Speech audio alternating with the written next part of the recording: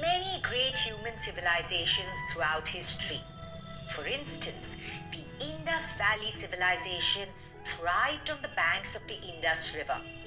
The river gave the people fresh water to drink. The flowing water could irrigate the fields and maintain the fertility of the soil as well.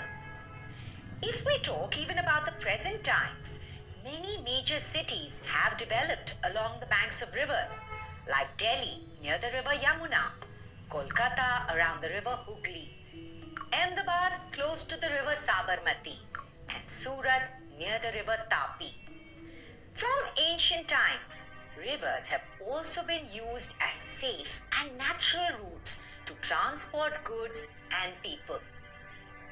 This has led to more interactions among people from different and far-off places, establishing strong social and economic connections among them. Even today, our country has a huge potential for river transport. India has about 14,500 kilometers of navigable waterways, which comprise of rivers, canals, backwaters, and creeks. But that's not all. Dams constructed on river courses have been proven to be useful for many purposes like irrigation, flood control, and generation of electricity.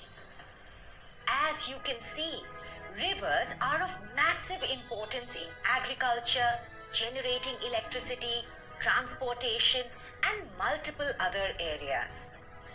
All these activities together help in establishing and building up the country's economy.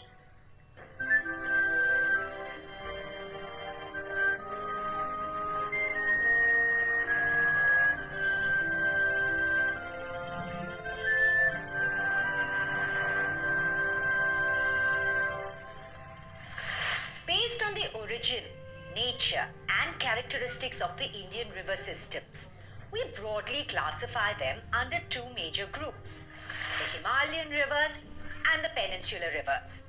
Now, the Himalayan rivers are the rivers that originate from the glaciers of the Himalayan mountains.